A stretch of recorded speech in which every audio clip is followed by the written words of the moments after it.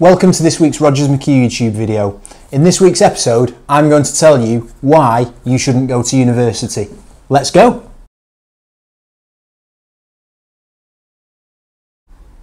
Welcome to this week's Rogers McHugh YouTube video. So, slight deviation again this week from necessarily the recruitment world, but I'm going to try and explain why, in my opinion, you shouldn't go to university.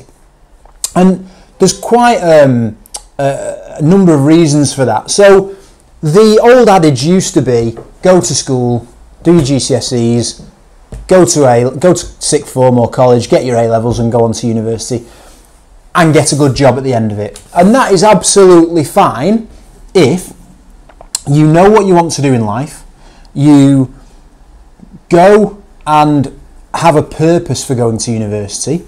So if you want to be a doctor, a barrister, a solicitor, an accountant, you can't really do that without going to university. It's the quickest way, it's the easiest way, it's the most effective way. And I would always advocate, if they're the type of professions that you want to get into at the end of your career, at the end of your education, absolutely go to university.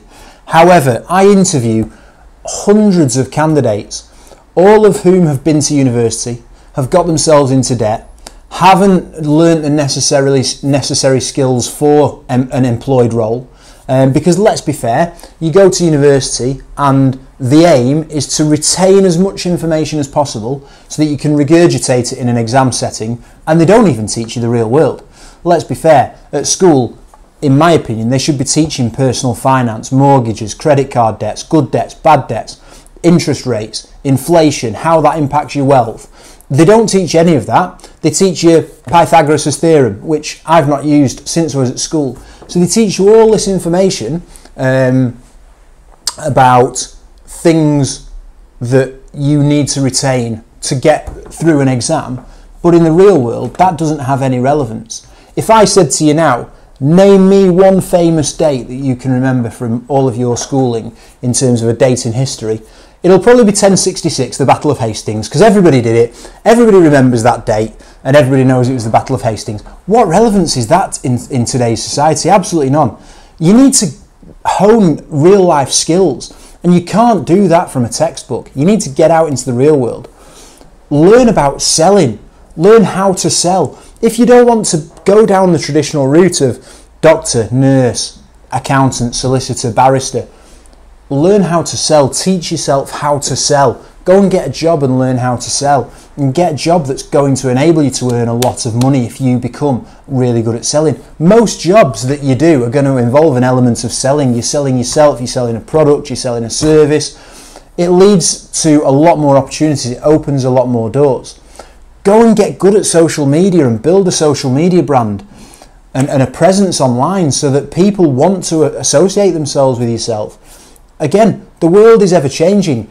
20 years ago, social media wasn't a thing. Now, if you've not got a good social media presence, you're kind of really struggling. So go and learn the relevant skills that are going to make you really good and employable and potentially entrepreneurial if that's the route that you want to go down. Who says you need to go into the working life, get a job and be working for somebody else for the rest of your life? That doesn't also happen. You can be entrepreneurial if you don't want to take the risks, and we've covered this in a previous video. Be entrepreneurial.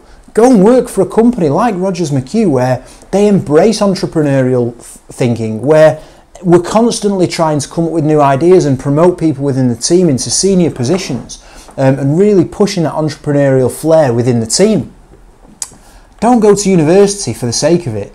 You come out in debt, you aren't prepared for the real world, you're 3 or 4 years behind your peers who actually went into the working world. And moreover, I was reading an article earlier this week, which is one of the things that prompted this. 20 years ago, there was a 45% premium on salaries if you came out of university. So if you came out of university, on average, your salary would be 45% higher than somebody that didn't have a degree. That's now 15%.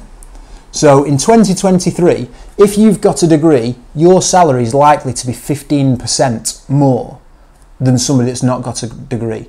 The difference is they've got 4 years real life experience. They've got 4 years in the working world experience. They've got 4 years of earnings behind the belt. They've got 4 years of experiences that they've been able to afford under the belt. You've got 4 years of reading out of a textbook, going to lectures every day, probably enjoying the university life, because let's be fair, it's a good crack for 4 years. But you've got 4 years worth of debt as well. So I'm not saying university isn't right for everybody, so please don't all jump on the bandwagon and start slagging me off for that. If you've got a clear goal of where you want to be, and that involves going to university, and because you want to be a doctor, you want to get into a profession, you want to be a nurse, you want to be an accountant, you want to be a solicitor, you want to be a barrister, absolutely fine. If that isn't for you, don't do it just for the sake of doing it. Go into the real world, get a job, go and teach yourself skills that are going to be important moving forward in your career, and go and enjoy yourself and find out what ticks your boxes and what gets you going in the morning and what job you want to do. So, hope you've enjoyed that.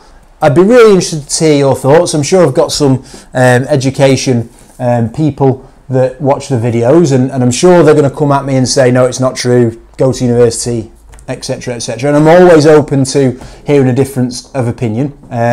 This is my opinion. There's going to be many more out there. So if you do have a strong opinion on it, make sure you put it in the comments. But most importantly, subscribe to the channel.